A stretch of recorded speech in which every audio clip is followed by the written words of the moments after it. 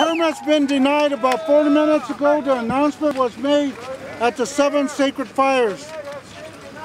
The permit's been denied.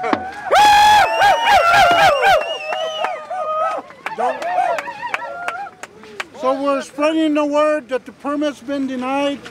Most likely it was denied by United States Justice Department and Army Corps of Engineers. The announcement came approximately 40 to 45 minutes ago, announced at the 7 Sacred Fires.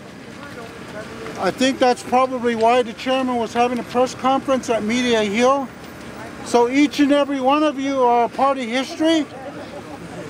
This would have never happened if each and every one of you didn't come here. And this would have never happened if the vets were not here at all. So each and every one of you played a part in history. So we're going to go on with plans with the veterans. We're going to still do things, but it's going to be in a celebrated mood. And the most important thing, because as Native people, we got to see it in black and white. Right?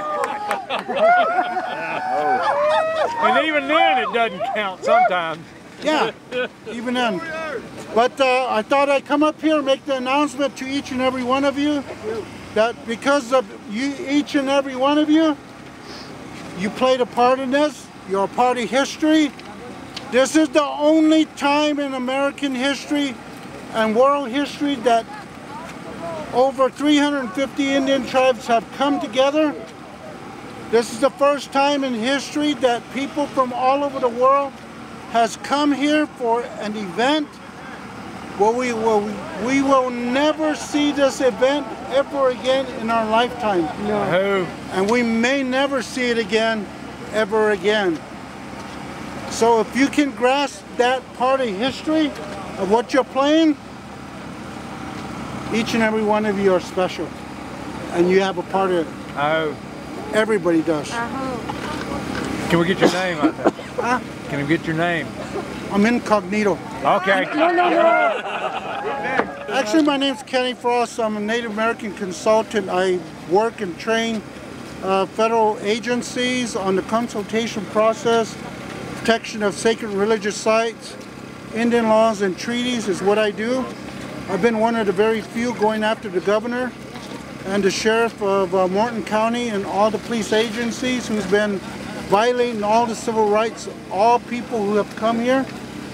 Violations that occurred on November the 20th at the bridge, the Blackwater, when our people were hurt and injured. Well over 500 people have faced a lot of trauma, losing an eye perhaps, multiple body parts being damaged.